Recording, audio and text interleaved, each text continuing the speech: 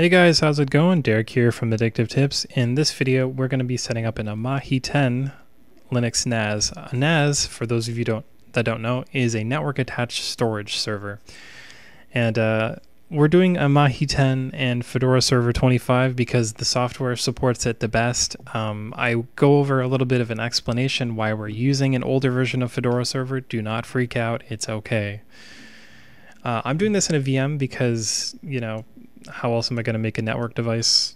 I'm not going to use it full screen because that's not really what's important. It's just important that it connects to the network and can exist. And so I'm going to unpause it and we can go through the setup. So to start off, you're going to need the VM crashed for some reason. So anyways, to start off, you're going to need to load the live disk, and I have the download link in the article description because if you go to the Fedora server website, you're going to get version 10 or version 28, not what we need. And we need this version here. And for those of you who are weary about Fedora 25 server, don't worry, you can get the version 27, which is still supported in some way. And Amahi 12 is probably coming out with Fedora 29 server. But when you start off, you're going to see a little bit something like this. Go through, select your language, click the continue button. And at this point, you need to set up the installation, software selection, and source. So we're going to start off with the system. You need to set I will configure partitioning, make sure your hard drive is selected, and then click the done button. Over here, you need to change LVM to standard partition. Go over here, delete all the stuff on here, go back to standard partition again, click the plus sign, add a mount point, and the mount point should be root. You don't really need a custom separate home partition unless you have multiple hard drives. If you don't know what you're doing, just do it this way. So then specify how big you want it to be. So my VM server has 18 gigabytes of storage, so I'm going to give the root partition about 16 gigabytes, and it will round it down to like 14.9. And now I know that this 3.1 I can use for swap, so I'm going to set up a swap, and I'm just going to click add mount point, and it's going to use the rest of it. From there, I can click done, because that's all I need to do, accept the changes, and go to my network host name, and set it up so that I can edit the host name to Amahi NAS. Click the apply button. And you don't really have to mess with the host name. If you don't know what it is, just leave it alone, I guess. But I like to change mine. And from there, we can go to the installation source and the installation software selection.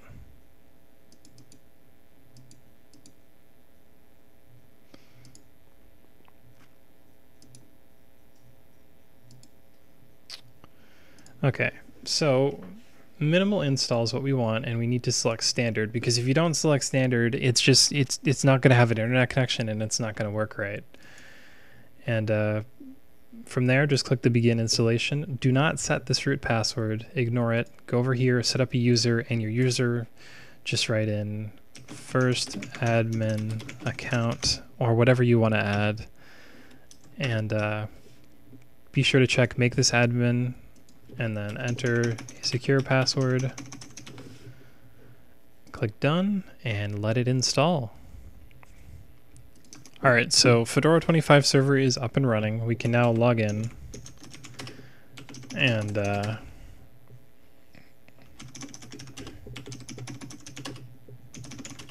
ping google.com just to make sure that our internet connection is working.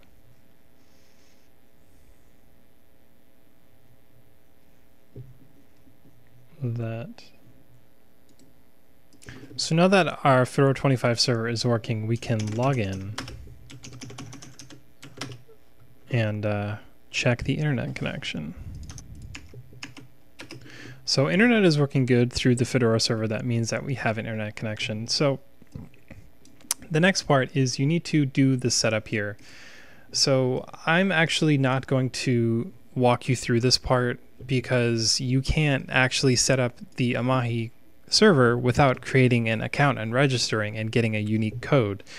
So I'm just showing you the commands here. It's just downloading an RPM and then DNF install and all of that. And that's all covered in the article below. So what we can do now is we can reboot after we've set up our stuff. You know, I'm imagining that we have that set up, and we can check it out. I actually already have a snapshot of this, and I'm just going to restore it, and then we can check out the server. So I restored the snapshot, and now we can see if we go to the IP address of the virtual machine, which it tells you in the Amahi information, we know that we can load up the UI and I can access my account.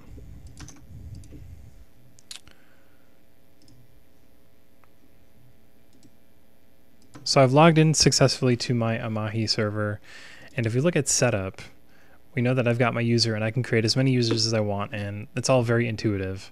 We've got shares, which we can access over the network right here, and it's showing the Windows locations, but this is where the files would go.